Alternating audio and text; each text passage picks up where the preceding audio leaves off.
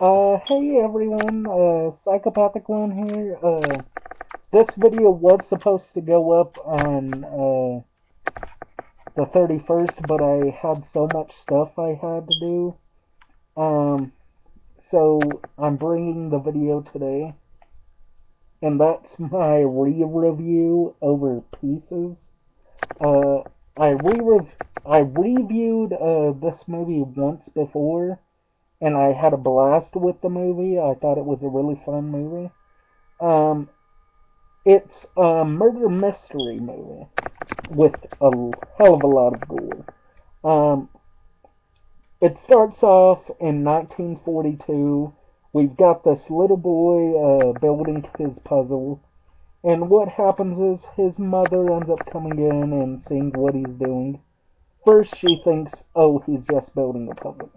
But then, uh, she finds out it's a dirty puzzle, rips it apart, uh, gets all gets pretty much overreacting about the puzzle, and all of a sudden, the boy is asked, well, forced to go out of the room and get a trash bag to get everything from his room taken out, because the mother thinks, oh, well, if he's got this dirty puzzle, he's probably got more dirty stuff. So he comes back, has an axe, and hacks the mom up, hacks her into pieces.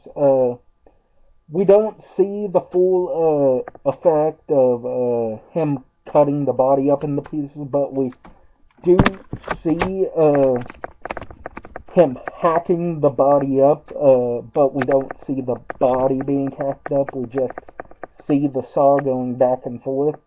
And then he's covered in blood, which I found to be really cool. Like, you don't see the start of the movie, at least back in the 80s, you don't see the start of the movie starting with something so brutal. So, the police end up coming, and they find the mom's body parts inside the closet, and they find the little boy there. The boy's acting like, oh, a big man came by and killed my mom, and yet the boy is the one covered in blood, and the whole room's a mess. There's blood all over the place, and so they think, oh well, the boy seems traumatized, so they'll put him over to one of his other relatives. So he grows up. It's 40 years later, so 1982 when the movie was made, and a killer's on the loose in a college campus, and the point of the movie, you have to find out who exactly is killing the people. Well, you already know who's killing the people, but you have to figure out who is the little kid. Like, what is he all grown up? And the deaths come quick and fast. The first actual death after the mother dies, a girl, she's reading a book and just studying and everything. And what happens is, the killer comes up behind her, starts up the chainsaw. First, the gardener starts his chainsaw, so she thinks nothing of it. She just says, hey, could you keep it down? I'm studying. But then, the killer walks up behind her in daylight, and the killer revs up the chainsaw and slices her head off. And, oh, I thought the way the head got cut off, I thought it was amazing. Good, beautiful practical effects, if I can say that. You can see the beginning scene right there. That's the mom getting hacked in the head with the axe.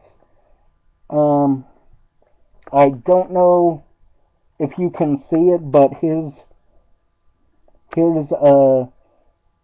the gardener with his chainsaw, played by Paul L. Smith, and then right there is the killer as a little kid. We don't get to see the killer's face until the end of the movie. So yeah, most of the time the killer is dressed up like this. He's got a black trench coat, a black cowboy hat, or fedora, whatever you want to call it, and he carries around the chainsaw. He hacks the girls to pieces, and he takes specific parts, like he takes an arm, or he takes the head, he takes the hand, and he sews up the body so that he can recreate his mother. So I thought that was really badass. You don't see anything like that in other movies. The only way you can see a film like this being done today is straight to DVD. Like, you won't see nothing like this in the theater anymore, which is really, really sad. I'd love to see a gore film other than Evil Dead. I saw that in the theater, and it was pretty badass.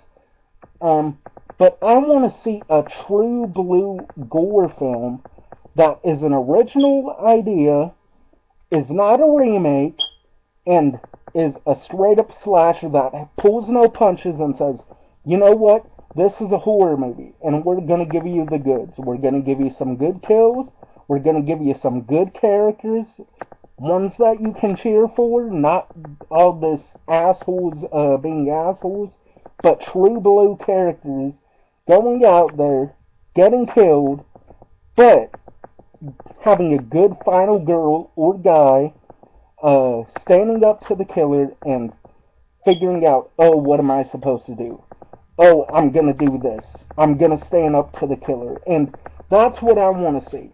I want to see more films like Pieces, like Friday the 13th. Oop, have it upside down.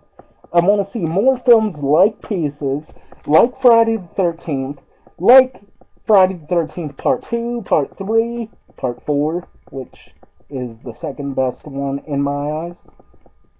Part 5, maybe not, but Part 6, great movie. My favorite Friday the 13th movie. See films like Halloween, Halloween 2, and so on. Yeah, Nightmare on Elm Street has its moments. I like some of the Nightmare on Elm Streets. The only one I really didn't care much for was the fifth one. But just Hollywood, get off your lazy asses and make an original movie, not a remake. I mean, I don't mind remakes if they're done right, but get off your asses and put out a film that is worthy of seeing. And so, let's continue on with some more of this film. It stars Linda Day George before she was Linda Day George. It stars Christopher George. And the movie is pretty much, you've got this killer on the loose, and you're trying to figure out who the killer is, and Linda Day plays one of the detectives, and Chris George plays the lieutenant, and they're forced to figure out, where's the killer gonna strike next? What's his motive? And you're following the detectives around, and you're following one of the students around, played by, I don't know if it says it on the back. I think the guy's name is Mike Cera, no relation to Michael Cera. It might even be Paul Cera, I don't know. But he plays the role of the suave jock in the campus. He gets with the ladies, he gets around a lot. So, you've got that. And we're following him around, but we're also following the detectives around. And anybody's a suspect. It could be the man or the woman who's a suspect. Maybe the killer got a sex change. So, but I will give you this. It is most definitely a man. It gives you that plain as day that the man grew up, the man is a man, and he's got some woo-hoo. But the way he kills these women, you actually feel bad for the characters. You feel bad when they die. Yeah, you get to know the girls a little bit, but then after you get to know them, they are hacked to pieces, and I love it. Oh, I love gore films. Sorry, I can't stress it enough. I love gore films. Why can't there be more gore films? I want to see the blood. I want to see the gore. Now, you can have a good horror movie without the blood and guts, but if you can get blood and guts, do them practically, because practical effects are always better. No CGI, please. If you're gonna do CGI, do it like with, I'd say, the only time CGI is appropriate is if you can't get a hold of the practical effects and you really have CGI as a last resort. But other than that, do your effects with practical if you're gonna go do gore effects. Like, the Friday the 13th, back on Friday the 13th, I know. My favorite film series, what can I say? The Friday the 13th series, you've got Tom Savini, who's one of my, actually he is my all-time favorite special effects artist. He's doing his stuff practically. He used to be a photographer for the, I think it was the Navy, might have been Army. He used to be a photographer. He'd photograph the corpses. And that's how he got to know how realistic could the special effects look. And he tried his damnedest to make the best quality effects money can buy. So, what we've got here is a Spanish film running on a micro budget. I'll open up the liner notes real fast and see what we got. See how much the effects cost. So, doesn't say what the budget was. It definitely got the R rating and well deserving of the R rating. This is the uncut, unrated version. So I don't want to show the booklet off because it's a nude scene. And plus it spoils the ending, which I will be spoiling the ending, folks. That's how most of my movie reviews are. I like to tell you all out. I like to have no holds barred. I'm going to be telling you the whole movie, what I liked, what I disliked. And there are more things I liked about this film than I disliked. One thing I didn't like was the music. The music was this techno-pop type of thing, and I'm not really into techno, and I like the original score better. If I could change anything, I'd change the score that we got here in America. And another thing I would change,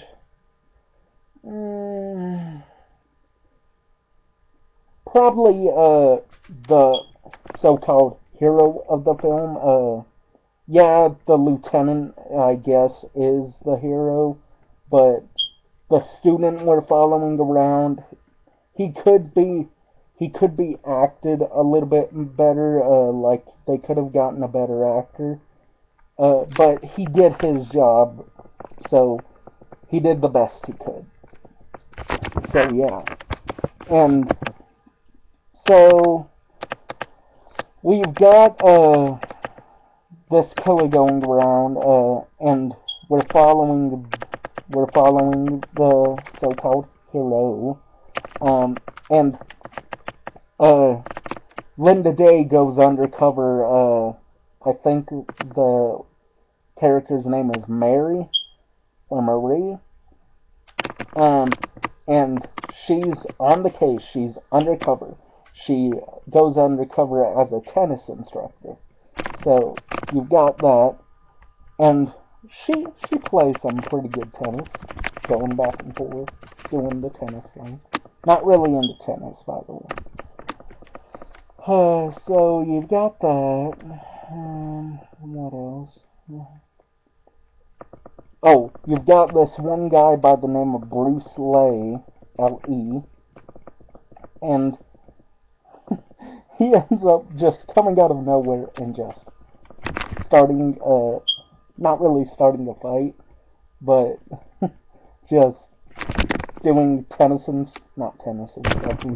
lessons right in front of Linda Day. And you're like, what the fuck is this? So you've got that, and then he goes like, must have been bad calamari or something like that. And so you've got that, and there is nudity up the ass in this movie. You see a lot of boobs. You see a dude's dick, which I did not need to see, but there's more gore than anything.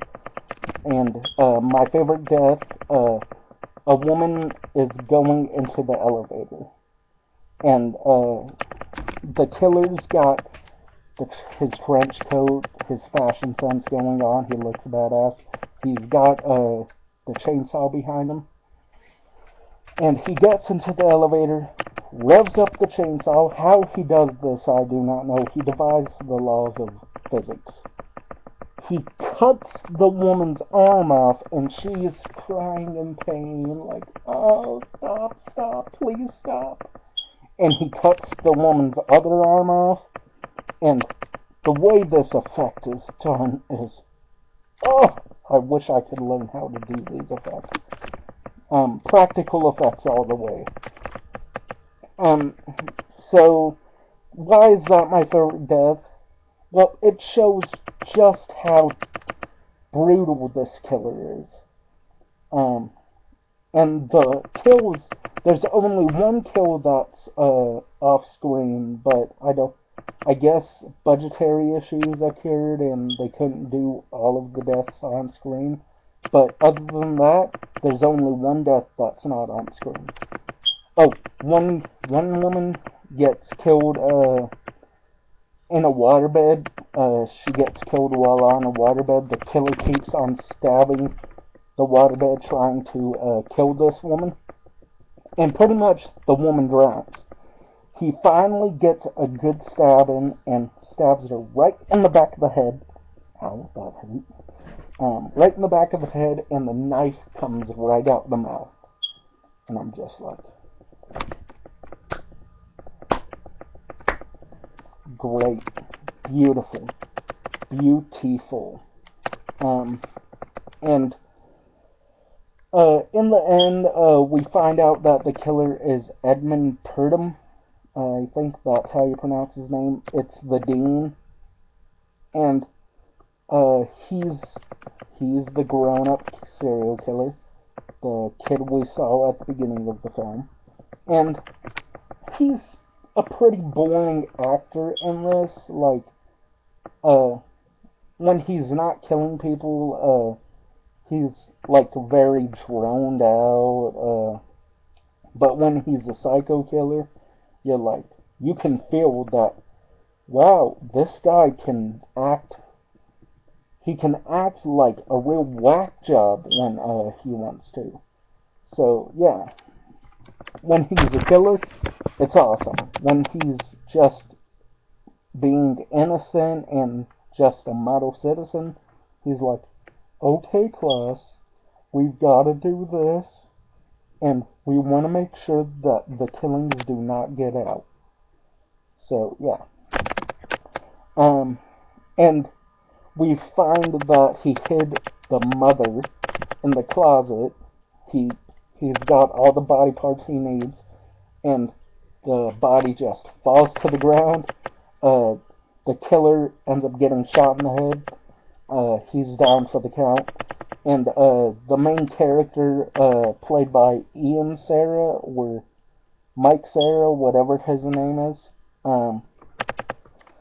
he is getting his code and everything. The next thing you know, the hand pops up, grabs his crotch, and pulls his dick and balls right off. And I'm like, oh, my dick, my dick, my dick. Oh, that hurt, that hurt. It makes the man cringe. If you're a man and you see this, you'll be holding your balls at the end. So, anyways, what do I give Pieces? Seeing it again, I'd have to give it. It's very, very enjoyable. I thought it was a near perfect film, other than the acting of the main character and the score. I'm gonna give it a 9 out of 10. I thoroughly enjoyed this film. Great movie to watch on Halloween, and just a great movie all around. So I'm gonna give it a 9 out of 10. Hopefully you all enjoyed this review, and please subscribe, like, comment, rate, whatever you want to do. This is Psychopath1c signing off. Peace. Later.